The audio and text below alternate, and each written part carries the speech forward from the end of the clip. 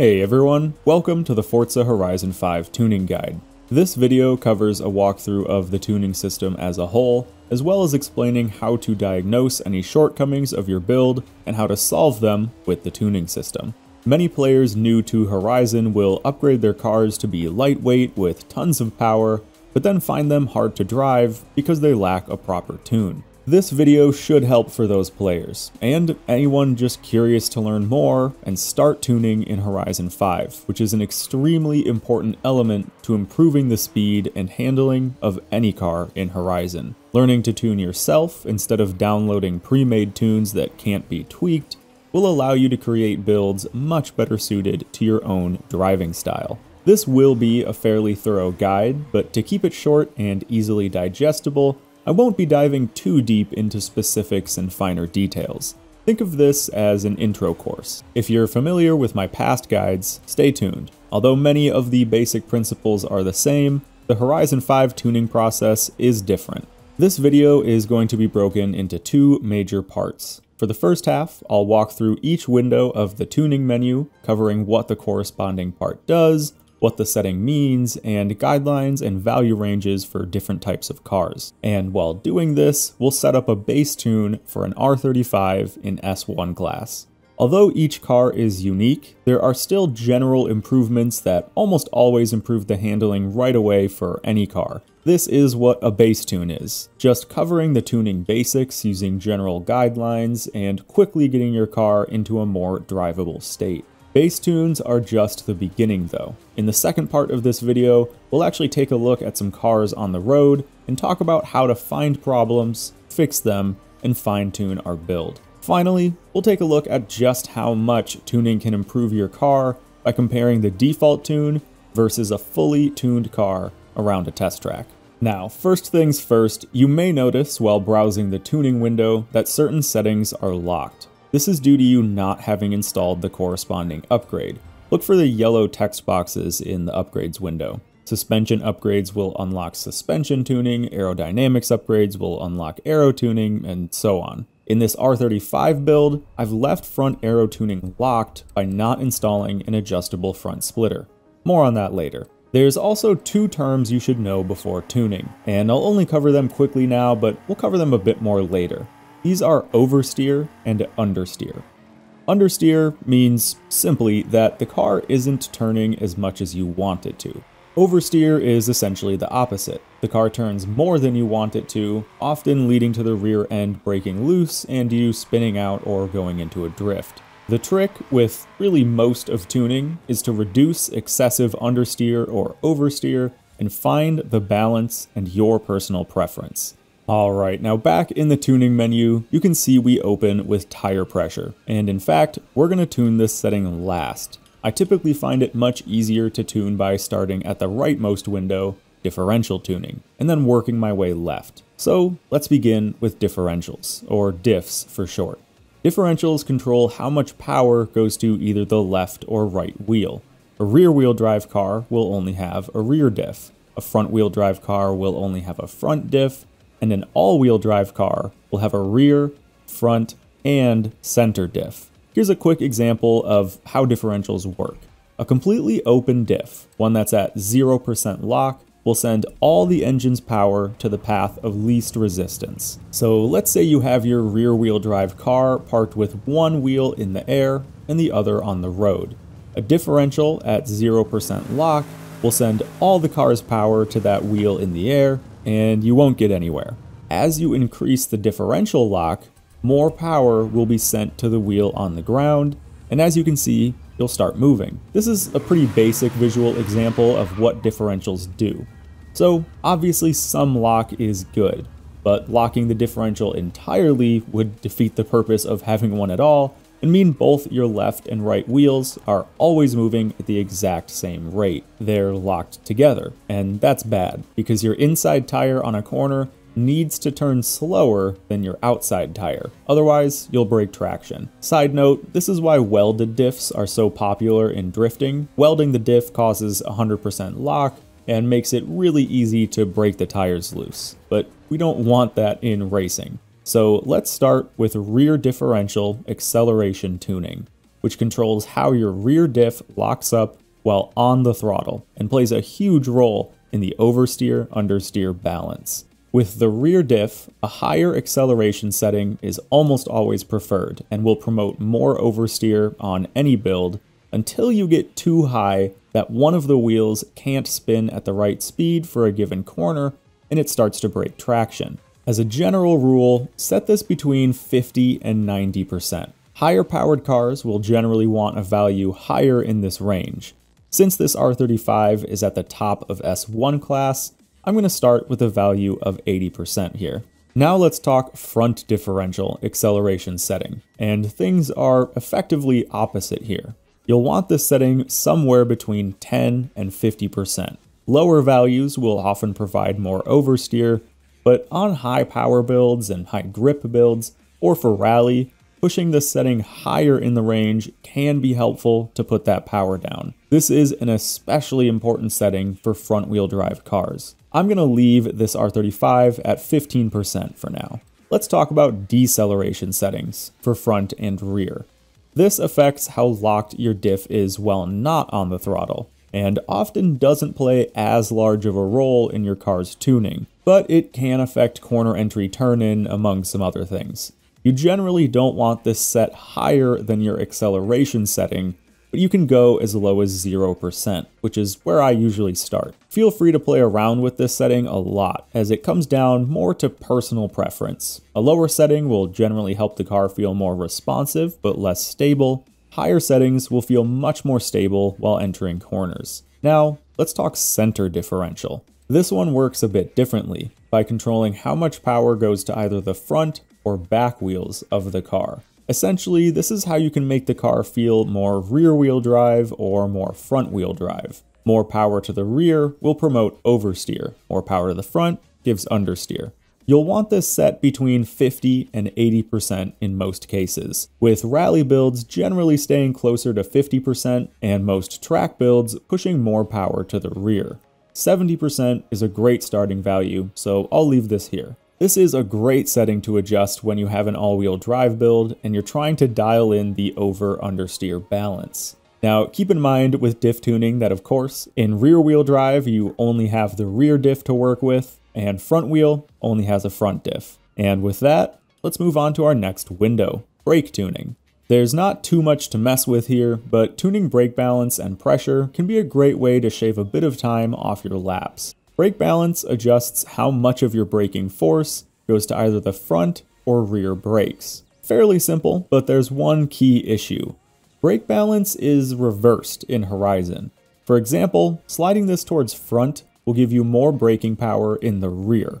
This has been the case for the past few games, so I doubt it'll get changed in Horizon 5, but just in case it does, I'll leave a note in the description or something. Adjusting brake balance can help with braking stability as well. More braking in the front means more stability, more braking in the rear means more oversteer while braking. Now for brake pressure.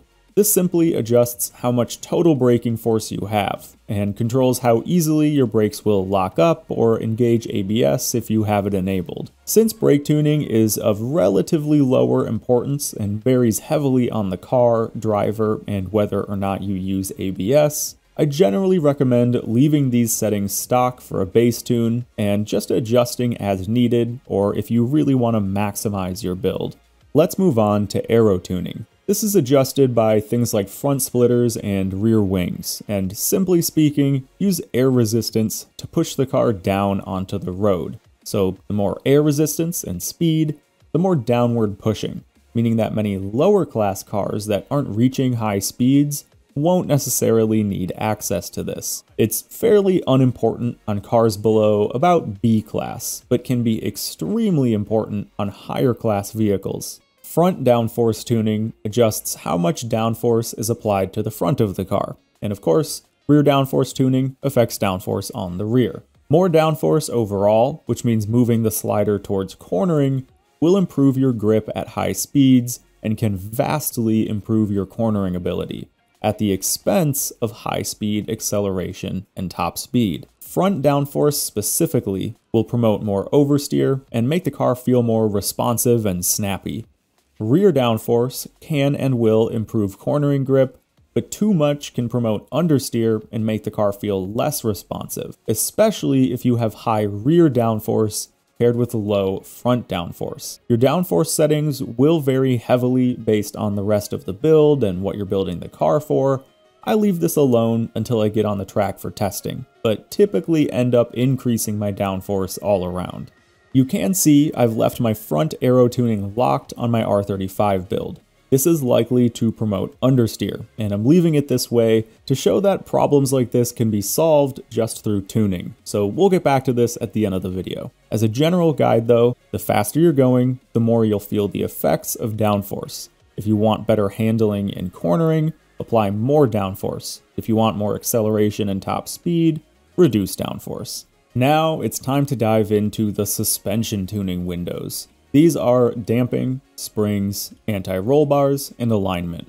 Historically, I've always used a formula to set a base value for many of these settings in these 4 windows. But Horizon 5's suspension physics are vastly improved, and as such, the formula is no longer quite so helpful. So, starting with rebound and bump stiffness. These settings adjust how your suspension responds to imperfect road conditions, bumps, and weight shifts. Bump damping adjusts how the spring compresses, and rebound damping adjusts how the spring extends.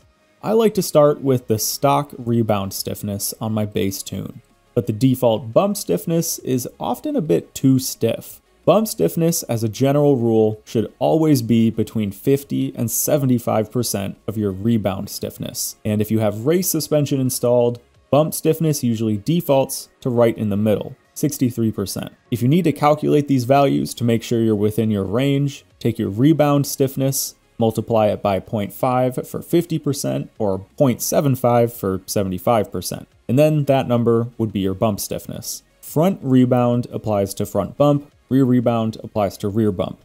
You can leave your bump settings as is, but like I said, I find them a bit too stiff and will usually bump them down a notch or two for starters. You typically want bump towards the low end, only raising it if you notice the car bouncing or feeling a bit unstable. It's also just a lot easier to feel improvements in bump stiffness by starting low and then working your way up if needed. And the general concept with damping adjustments as a whole is to increase stiffness on the end of the car that is not losing grip, or soften the end that is losing grip. For example, if your rear end keeps sliding out, increase front rebound and bump stiffness, or reduce rear rebound and bump.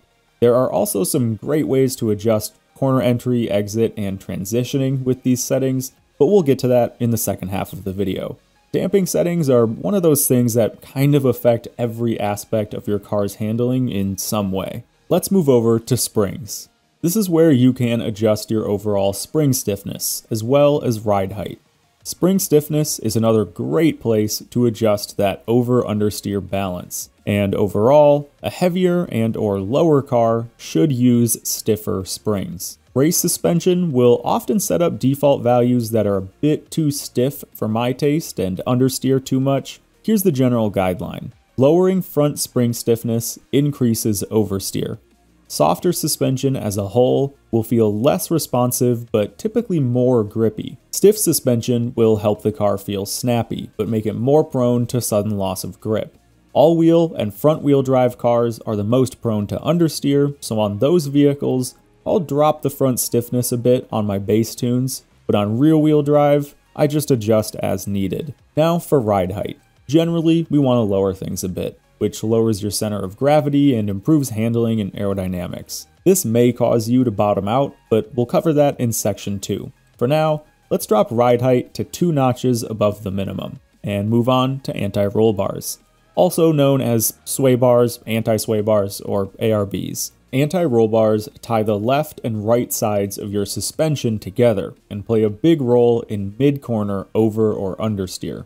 A softer front roll bar will give the car a more darty feeling in the front as it's allowing the body to roll onto the outside front tire. Similarly, increasing rear stiffness will promote oversteer, and often I find that these settings should be adjusted quite a bit on front and all-wheel drive cars. Shoot for halfway between the stock setting and minimum on front ARBs, and halfway between the stock setting and maximum on rear ARBs. For rear-wheel drive cars, leave this as is for your base tune. You'll notice for ARBs, spring rates, and damping that the sliders are generally adjusted to account for the car's weight distribution, which you can see here in the upgrades menu when you hit Y. Front 50 would mean that there's exactly 50-50 weight distribution between the front and rear tires. Front followed by a percentage higher than 50% means there's more weight over the front tires. And if there's more weight over the rear tires, you'll see a percentage lower than 50.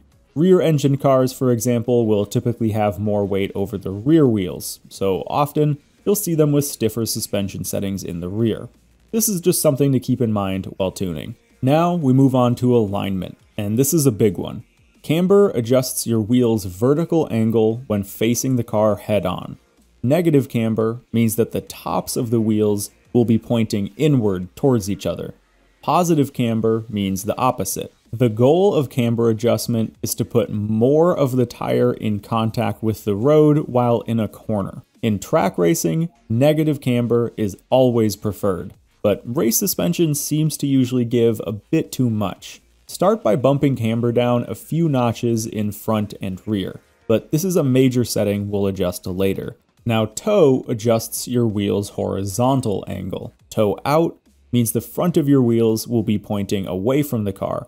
Toe in means the opposite. This is a setting to adjust sparingly. Small adjustments make a big change. Any toe at all will reduce top speed and increase tire temps, and toe out can make the car feel less stable. On front and all-wheel drive cars, try starting with 0.1 or 0.2 degrees of front toe out to promote oversteer. If you're still having problems, you can add a bit of rear toe out as well. On rear-wheel drive cars, give the rear 0.1 or 0.2 degrees of rear toe in to help keep your rear end stable in corners. Finally, for caster. This adjusts your suspension's vertical angle when facing the side of the car. Lower caster angles means the suspension is more straight up and down. Higher positive angles rotate the steering axis towards the back of the car. Higher caster angles let you run less front negative camber, because as you corner, your wheels lean into the turn, kind of like how a motorcycle would. High caster adds camber while in a corner, while not affecting camber on a straight. Think of it like dynamic camber. It also changes how strongly the tires want to recenter, and will change how the car feels quite a bit. So this is a somewhat personal preference setting, but keep things between 4 and 7 degrees here. I'm going to start with 6. Alright, now for gearing. This adjusts the gear ratios of your transmission. Final drive essentially adjusts everything at once, and then moving down you can adjust each gear individually if you wish. If you've added a decent bit of power to your car, chances are good that your gearing is going to be too short. Take a look at the graph here. Each line represents a gear. The leftmost line is first, then second, third, and so on. As you accelerate and move through the gears, you're moving through the graph like so, starting at 0 RPM and 0 miles per hour, then accelerating in first up to about 50 miles per hour, right at our red line, just under 8,000 RPM, and then we shift into second, climb speed and revs, shift into third, climb speed and revs, and so on. The bottom rightmost number for your speed is roughly the theoretical maximum of your car. But if you've added a lot of power, you'll notice that your last gear probably stops well before it hits the right of the graph. So we can fix this easily by taking our final drive and shifting it more towards speed. This means lengthening the gears until the top right of the last gear's line goes just outside the right end of the graph. This is a quick and dirty way to gear tune, but it's plenty good enough for a bass tune. Quick tip though, I often find it helpful to extend first and second gear just a bit on high power rear wheel drive builds. This helps you control throttle a bit better and maintain low speed grip. And finally, we arrive at tires. And I think the basic mechanics of this are fairly self-explanatory. Higher tire pressure means more air in the tires. It also changes the shape of the tire, and as such, how much of your tire is contacting the road. We'll talk more about that later, and luckily in Horizon, we really don't have to worry about tire wear. So here, it's all about grip, temperatures, and driving feel. A higher PSI will feel more responsive and will have a higher theoretical peak grip in most cases, but will lose grip more suddenly. Lower pressures will heat up quickly and lose grip more progressively and not as much, giving you more time to make corrections. In a race setting, keep things between about 26 and 35 psi. Having a higher front PSI is generally preferred as it will help with turn-in response and promote some good oversteer. We'll look at this a lot more in our fine-tuning section, and speaking of, let's start to move into the second half of this video. Hopefully you now have a basic understanding of what each part of the tuning menu means, how important they are, and roughly what each setting does. We've also made some slight adjustments already based on more universal tuning guidelines, leaving us with a partially finished bass tune. Now it's time to take it out on the track, do some checks, and finish our bass tune. We'll start by heading to a good spot to test our build at. The Festival Sites racetrack is a great spot for this, and then we'll open telemetry. On PC, hit T on your keyboard. On Xbox, go to your settings and switch ANA for telemetry, then hit down on your D-pad. You can do this on PC too. Welcome to the telemetry window. We're only going to worry about the suspension, tires, and heat windows in this video. Let's start with suspension.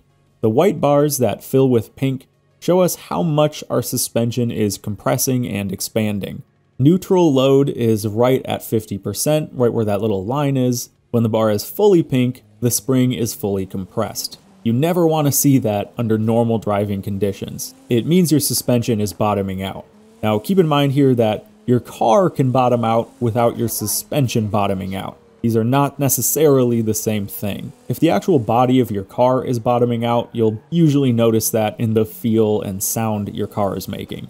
But back to suspension. Take a lap around your favorite circuit with this window open, and just make sure that your suspension isn't getting too close to bottoming out too often. With properly set ARBs, spring rates, and damping, you should see the pink bar moving between about 20 to 80% of the bar. If it's not moving that much overall, you probably need to soften your suspension, and if it's moving too much, you need to stiffen it. This does depend slightly on road condition and driving style though, so if it's not moving a lot but the car still feels good, don't worry too much about that. Next, let's do one of two checks for camber. Switch to the Tires and Miscellaneous window and find the camber setting.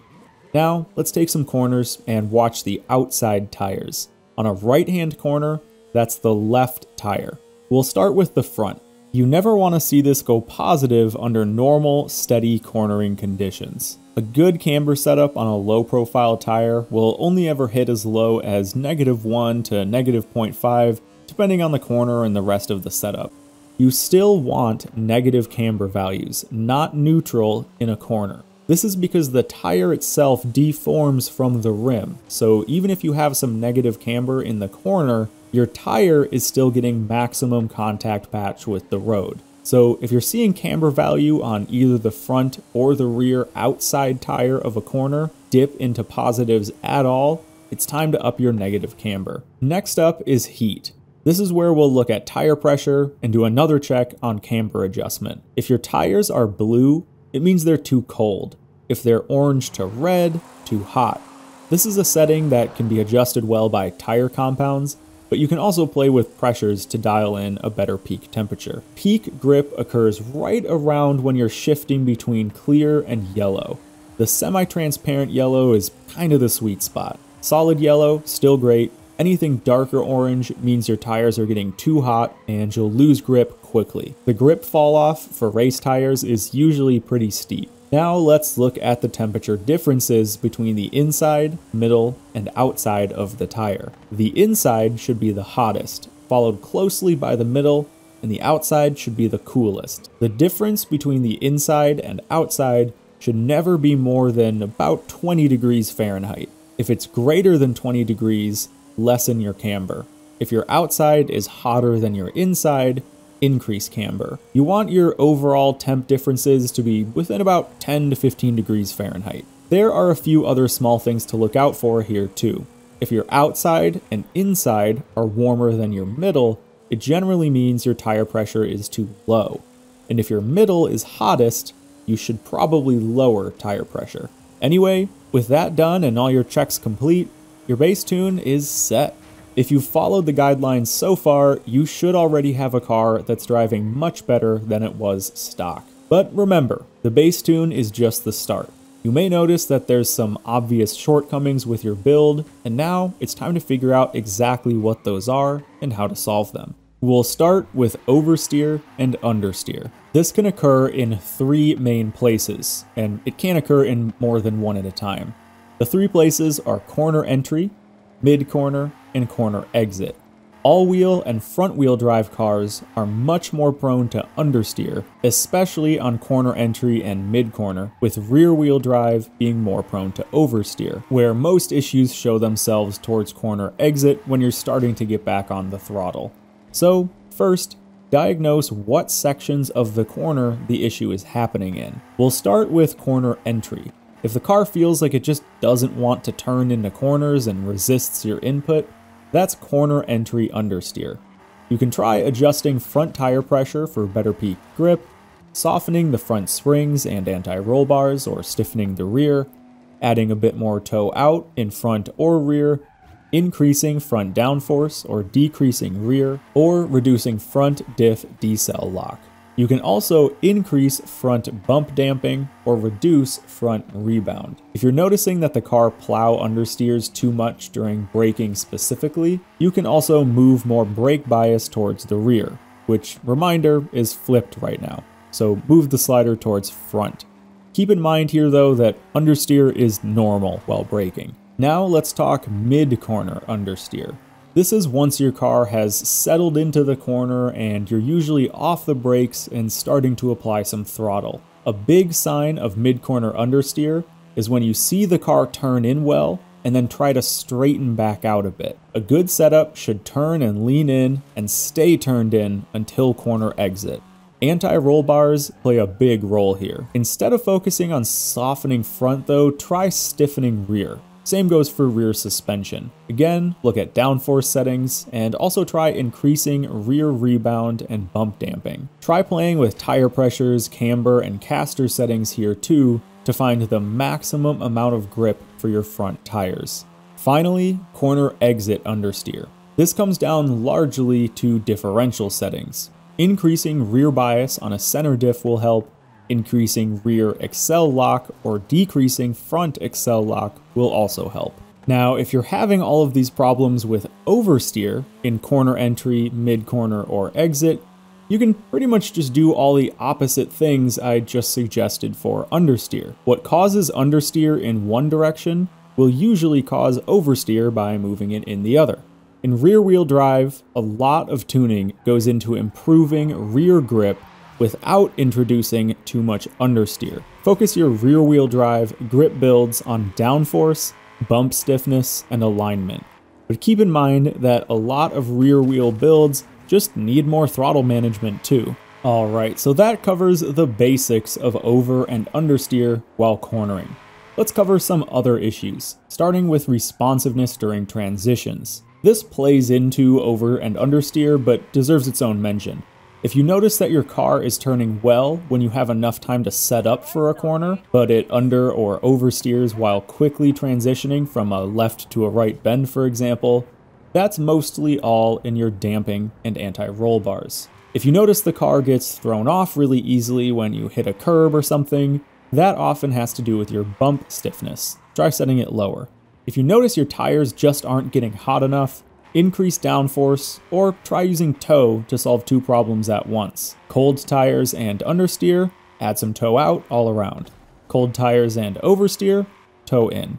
If you feel the car is too bouncy and shifting weight too much, increase bump damping and spring stiffness. If you feel you aren't braking well enough, lessen front camber, but make sure to increase caster to make up for it. You can also try moving brake balance towards the back wheels a bit, or try stiffening suspension in the front to move more braking grip to the rear.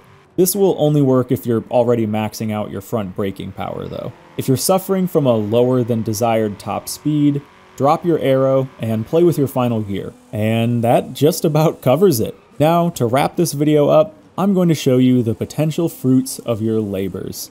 I've applied all the knowledge from this video to my R35, trying to account for that lack of front Aero, and now I'll take it out to a rivals race with 3 different setups. The stock tune, the base tune we created, and finally, a refined tune using the troubleshooting steps we just covered. On the stock tune, here was my time. The car understeered a lot due to the lack of that front Aero, and it was just challenging, not rewarding, and not fun to drive, and that shows in the lap time. However, with just the base tune applied, we saw a pretty solid improvement in time. The car feels much better to drive, much more tuned into my own driving style, and it's also improved the time a bit. Largely due to the fact that the base tune already compensates for the fact that we were expecting understeer in an all-wheel drive car. Tuning some of that out with just the base tune made the car much more drivable, meaning I could carry more speed through corners and get back on full throttle sooner. But there was still more work that could be done. So finally, here's my time with a complete tune. This is a massive improvement over our stock time, without improving the performance index or changing the actual parts of the car at all. This is all just through tuning the car to maximize its potential and focus in on my personal driving style. And that is what tuning is all about. I know this video was a lot to take in. It's totally normal to not understand tuning right away, and although I've tried my best to pour all I know into this video while still keeping it as short and concise as possible, the real learning happens by doing. Every car is different, every driver is different, and there are always exceptions to the rule. What is fast for one car and one driver may not be fast with another car and driver. And hopefully this guide lets you start finding out what makes you faster. Thank you for watching, and stick around if you want to learn more. This is just the beginning.